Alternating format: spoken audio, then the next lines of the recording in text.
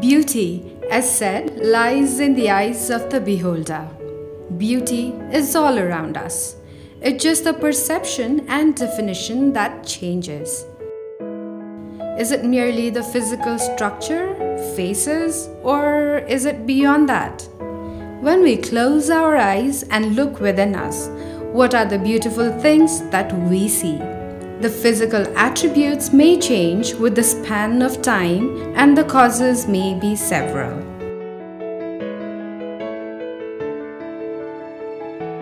मेरो नाम रेनुका घतानी मेरो घर चाहिँ काभ्रे जिल्लामा पर्थ्यो म 9 मा पढ्दा पढ्दै यता काठमाडौँमा आए काठमाडौँ आएर 9 क्लासमा जोइनिङ भए त्यतिखेर एउटा क्याफेमा जब गर्थे पार्लर सिक्छु अनि मोडलिङ गर्छु भन्ने सोच राखेको थिए मैले चाहिँ त्यतिखेर क्याफेमा जब गर्दाखेरि चाहिँ मेरो हस्बन्डसँग भेट भयो पहिला सुरुमा चाहिँ हामी साथी जस्तै थियौं अनि पछि उहाँले मलाई मन पराउनु भयो अनि त्यसपछि बिहे भयो अनि बिहे भएर म उहाँको घरमा जाँदाखेरि चाहिँ रातिको टाइममा खाजा बनाउँदाखेरि ग्यास लिक भएर मलाई आगो लागेको थियो मेरो शरीरमा चाहिँ आगो लाग्दाखेरि चाहिँ एकदमै धेरै छटपटाइरहेको थिए अगाडि मात्र लागेको थियो सुरुमा चाहिँ अनि मेरो हस्बन्ड उठेर मलाई निभाइदिनु भएको थियो अनि निभाउँदाखेरि चाहिँ उहाँको पनि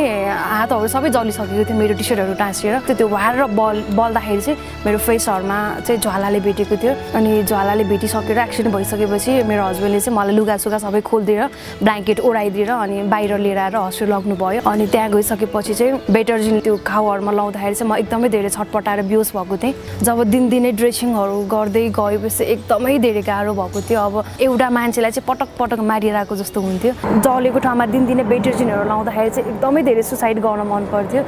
अनि एक दिन चाहिँ म मेरो हस्बन्ड नभएको टाइममा चाहिँ बाहिरपट्टि कौसीमा निस्केको थिएँ सुसाइड गर्न भनेर अनि त्यहाँ चाहिँ एउटा आन्टी जस्तै हुनुहुन्थ्यो उहाँ चाहिँ अनि उहाँको चाहिँ हातहरु थिएन अनि उहाँले चाहिँ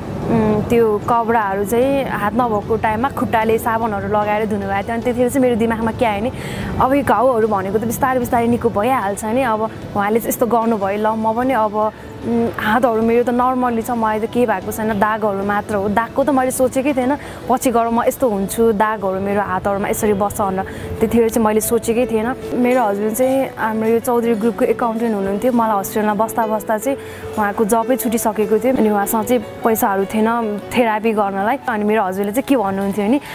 तिमी म त्यहाँ गएर बसिरहन्छु भित्र मलाई पनि आऊ भन अनि म थेरापीहरु गरेको हेर्छु अनि घरमा आएर अनि हामी हस्पिटल चाहिँ नआउने म दिनकै थेरापी गर्दिन्छु भन्नुहुन्थ्यो उहाँले चाहिँ अनि त्यस्तो गरेर अनि मेरो यतापट्टिको हात चाहिँ देब्रे हात चाहिँ मेरो 2 वर्षसम्म चल्दैन थियो त्यतिखेर चाहिँ औँलाहरु पनि सबै टाँसिएको थियो अनि मेरो हस्बन्डले चाहिँ घरमा आएर सधैँभरि मसाज गरिदिनुहुन्थ्यो त्यतिखेर चाहिँ उहाँले जब पाउनु भएको थिएन जब नपाउँदाखेरि चाहिँ रङ लगाउने काम गर्नुहुन्थ्यो उहाँसँग बेगर जाँदाखेरि त त्यति धेरै पैसा कमाउने मान्छे अब त्यसो रङ लाउने काम गर्दाखेरि चाहिँ मलाई नै कति धेरै नराम्रो चाहिँ लाग्थ्यो अब अनि त्यतिखेर चाहिँ म बाटोमा हिँड्ने मलाई यति धेरै लाज लाग्थ्यो सबै मुखहरु सरले छोपेर अरु मान्छेले चाहिँ मलाई नदेख्यो जस्तो हिँड्थ्यो अनि मेरो हस्बन्डले त्यतिखेर के भन्नुहुन्थ्यो नि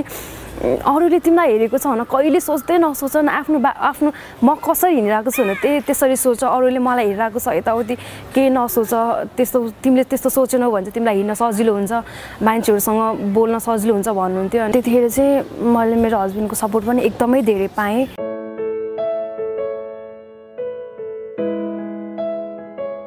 अरु पनि जल्नु भएको साथीहरु हस्बन्ड उहाँको हस्बन्डहरुले पनि यस्तै गरी सपोर्ट गर्यो भने चाहिँ उहाँहरुलाई पनि बाँच्न अलि सजिलो हुन्छ म चाहिँ के सोच्छु भने हिजोको कुरा सम्झेर आज किन रुने त म यस्तो छु भनेर बस्ने लाइफमा कहिले नै अगाडि बढ्न सकिदैन मान्छेको लाइफमा एउटा मात्र काम हुन्छ भन्ने छैन आफूले सोच्यो भने आफूले गर्न चाह्यो भने चाहिँ हरेक कामहरु गर्न सकिन्छ जबसम्म म आफूले भित्र म मेन्टली छैन म राम्रो छु भनेर सोच्यो भने चाहिँ संसारै राम्रो देखिन्छ